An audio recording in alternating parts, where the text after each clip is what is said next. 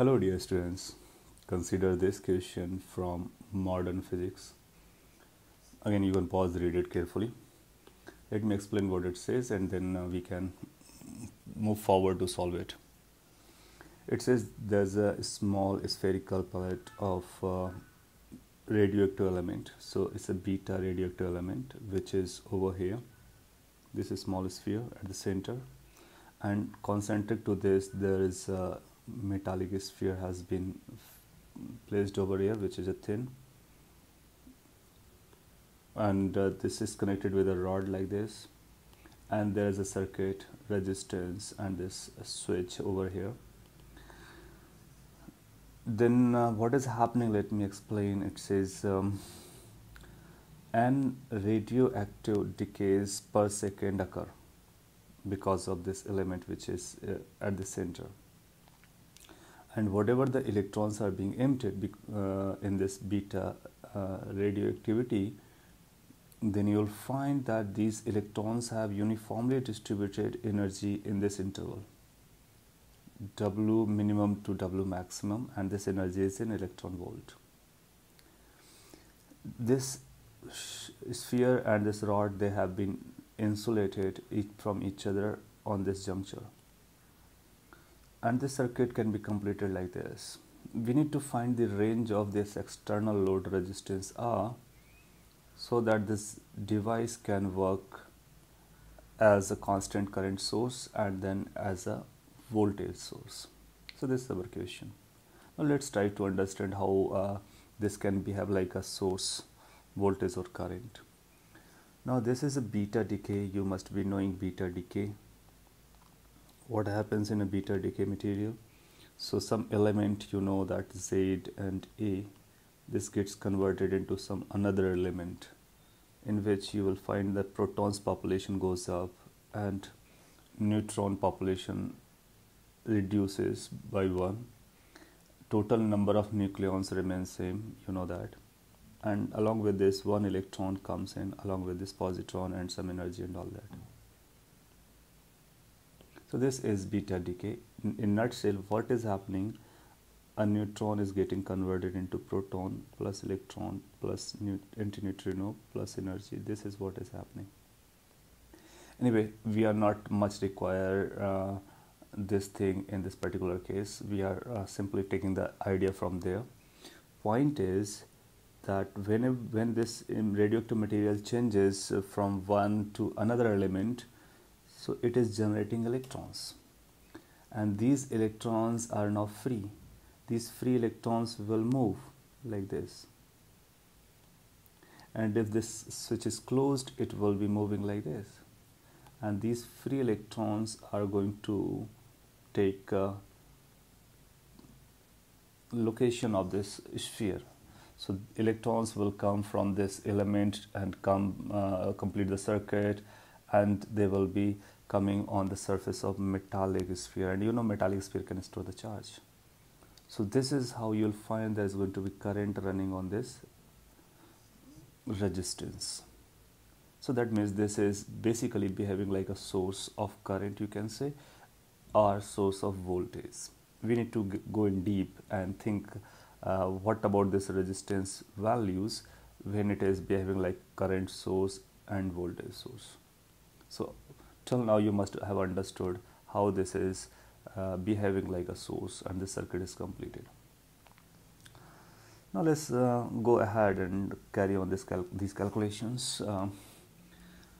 It says like electrons are coming outside, so they are making a current. N number of radioactive decay per second is taking place. In every radioactive decay, one electron is coming outside. So how many electrons will be coming in n radioactive decays is so obvious. It's going to be n into n electrons, so total charge will become Ne. This is per second. So how much the current will be running? Current is going to be equal to the number of decays taking per second into the charge of one electron. So this is the amount of current that is going to run through this circuit. Now let's talk about this device. Now from this device, electrons are coming outside.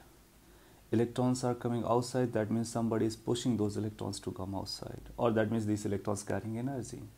If we think in terms of voltage, potential, so this will be behaving like some battery or potential difference, right? And that difference is pushing these electrons outside. Now we can say if V is potential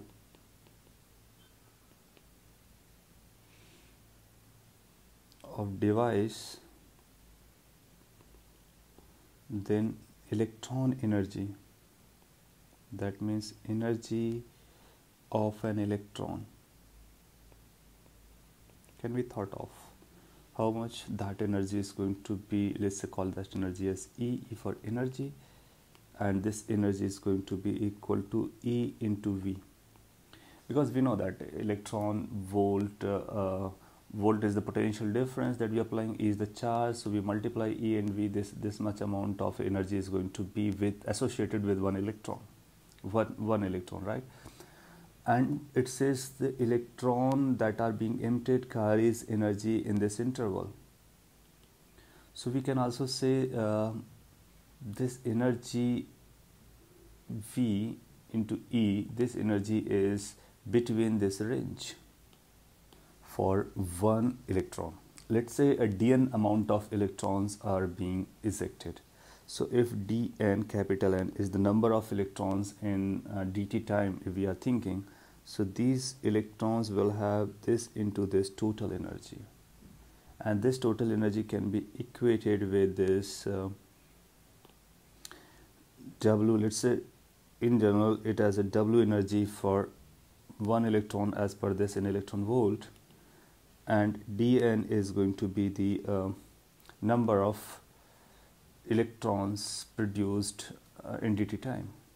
We can verify the units as well over here. This E is coming in electron volt, and this is also given in electron volts, so they are matching. So from here we can say EV, E for electron charge, V is the potential of the device that we are thinking, is equal to W. Now let's interpret for the different cases. Let's interpret for the first case. That means we want it to as a constant current source. Constant current source.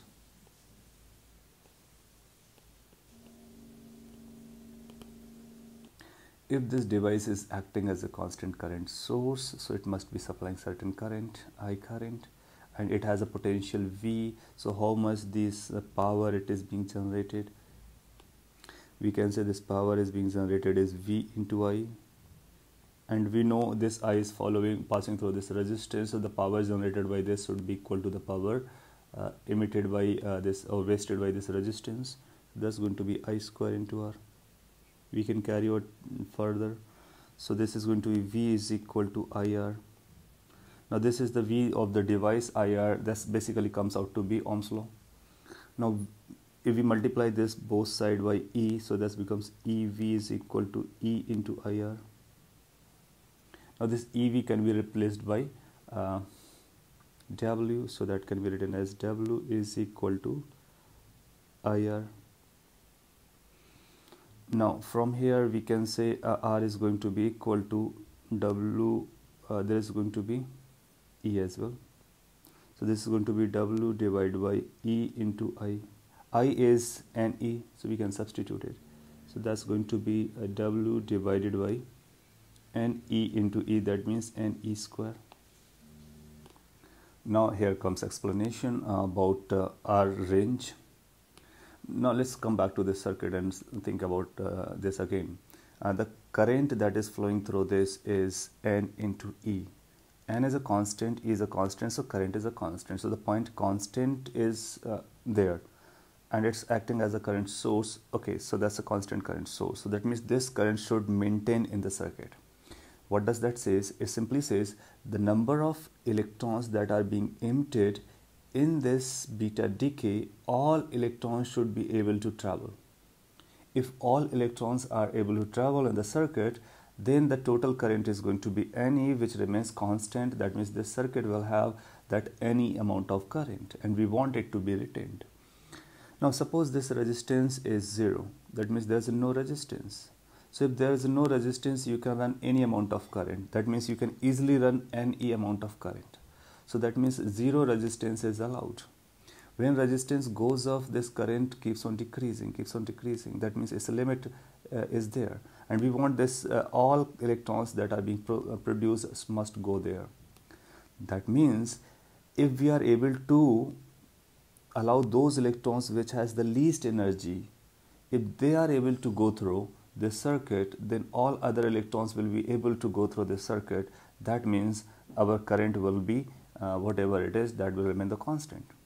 So point is, R can take its 0 value, 0 onward value, and then after our limit comes for least energetic electron to travel. So if least energetic electron is able to complete the circuit, then all other electrons will be able to complete the circuit. That means the current in the circuit will be constant and equal to NE. That means from this expression we can say R that we can choose is from 0 onward, and up to what value? Up to that value when this least energetic electron is passing through. So we can say from here that R should be having values greater than or equal to 0. They are allowed, not an issue. You will find any current, so you will find this current, but it should be less than or equal to that value. Which value? Which is able to take this minimum, at least this minimum energy electron should be going. If this fails to travel or complete the circuit, that means some electrons are not able to contribute to the current. That means the current is not a constant source. Making sense? So this is going to be W minimum divided by NE square. So that becomes first part. That means the range of resistance, external load, that will enable this circuit or this device to act as a constant current source.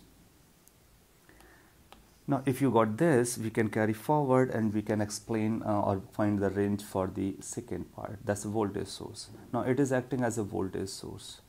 So if it is acting as a voltage source, so it will be having again the same equation like this, and we can have the same equation like this. So we can have the same equation like this, or maybe like this. So now it is having a voltage source.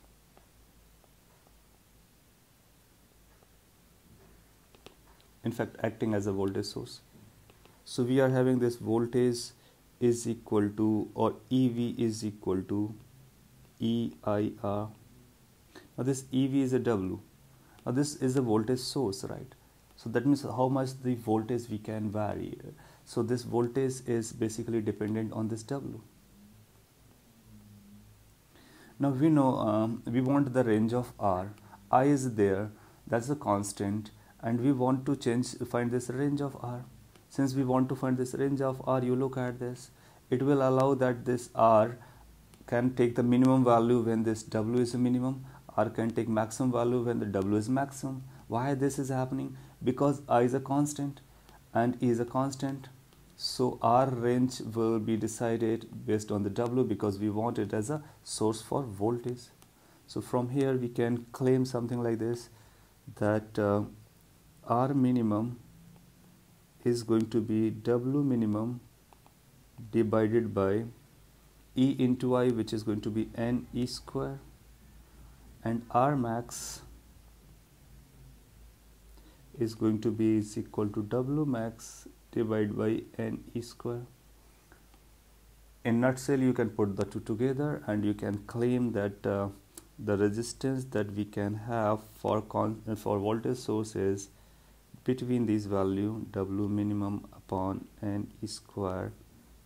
W, sorry, that has to max because I'm writing this side. So it has to max value, and from minimum NE square. So this is the range of external load for voltage source. This is the range for external load for a constant current source. Okay, thank you everyone.